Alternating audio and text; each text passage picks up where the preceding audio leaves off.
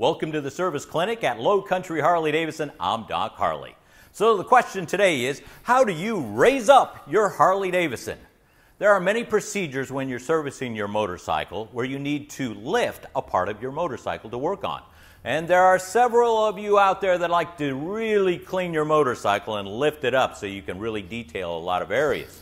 So today we're going to talk about lifting your Harley-Davidson. First, I want to say, when you are lifting your motorcycle, safety is the first thing you should think about. If you need two people to do the job, please ask the wife, the older boy, whatever, to hold the motorcycle while you are lifting so both of you can keep it at a safe way to lift it up. All right, now I'd like to start by showing you the very first lift I used 30 years ago. Yeah, real simple, sturdy, but it does have its drawbacks. Let me show you how it works. You slide it underneath the motorcycle, raise the motorcycle up,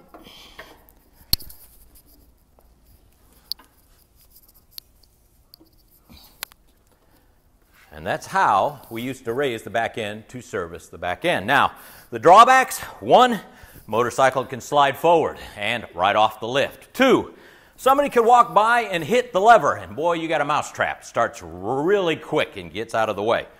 And the third thing, which I will demonstrate hopefully well, is that putting it down is scary, because you got the weight of the motorcycle and gravity working for you.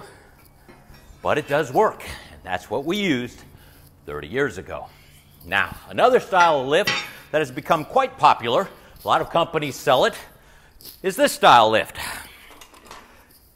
It can be made very well and it can be made very poorly. This lift slides underneath the motorcycle, but as you can see, this one stopped. There are a couple of things that this does not work with. One, a lot of Harley-Davidsons are lowered and it won't reach underneath it because of its starting height.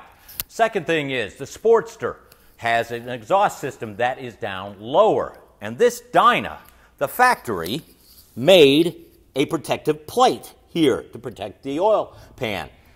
This can slide underneath it barely, but then it's cocked when it comes up. It's not a level surface. So some of these models will not work with some other models. You need to consider that. Some of the other things to look at if you really need to purchase a lift like this is the construction. Is it heavy duty? Was it made for a full-size motorcycle?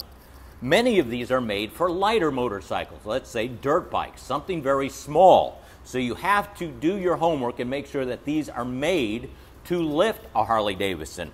The hydraulic jack, at least 1,000 pounds, it can lift up, sturdy. And the last thing to look for is a lock. When you lift this up, you have to have some type of mechanism to lock it. Here's why. Story. Customer purchased one of these, brought it home, wanted to detail his motorcycle. Lifted up his motorcycle, was cleaning it, only got halfway through. This guy really knows how to clean. Got halfway through, went to bed. The next morning he came out to the garage. Motorcycle was on its side, yes, on the floor, in a pool of gasoline. What happened? The hydraulic unit leaked down. No jiffy stand. Came down all night long and then fell over. So there has to be some type of lock that will hold it in place, just in case the hydraulic unit does leak down. Okay, so this is one of the avenues out there, but do your research. Get one that can lift a heavy Harley-Davidson motorcycle. Here at Low Country Harley-Davidson, we use this type of lift. We love it. It works great. It uses air to raise and lower it. Now, you can get this type of model with electric if you don't have an air compressor at home. An electric motor can raise and lift it. And I have seen a smaller version that used a foot pump to raise and lower it. We love these because they're built for a full-size motorcycle, built for a Harley-Davidson, and it has many features. One is a great vise for squeezing the front tire or the rear tire. Yes, rear tire. Sometimes we back a motorcycle in to service the front.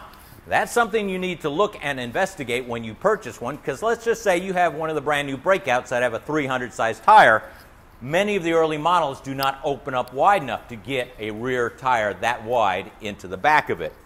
Another feature, eyelets. 2 of them to strap down your motorcycle. Safety is an important thing. So we strap the motorcycle to the front forks, not the handlebars, so it'll hold it and be safe.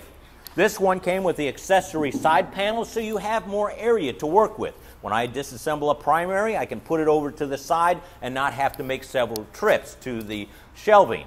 So that's helpful. It comes with a very sturdy ramp that you can take off when you have your motorcycle up, or you can put it back down when you're rolling it out.